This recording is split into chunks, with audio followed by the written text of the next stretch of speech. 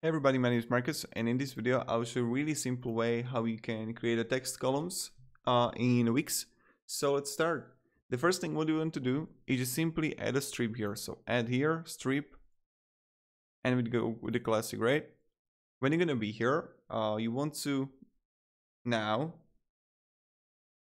click layout and add a column. And you can simply add like multiple columns here or change the layout of a whole strip here. So that's like up to you.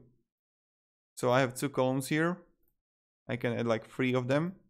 And now what you need to do is let's just copy the text here. Take the text, scroll it down. And I'm going to make it smaller. So I can just put it to 1. And now I can attach it to column, right? And now I have 2 columns. I can change the layout here to change the alignment here. I would leave it on middle, honestly, but it's like up to you. And this is how you can place your text here. And I can place it here, and I can place it here. So, and align it.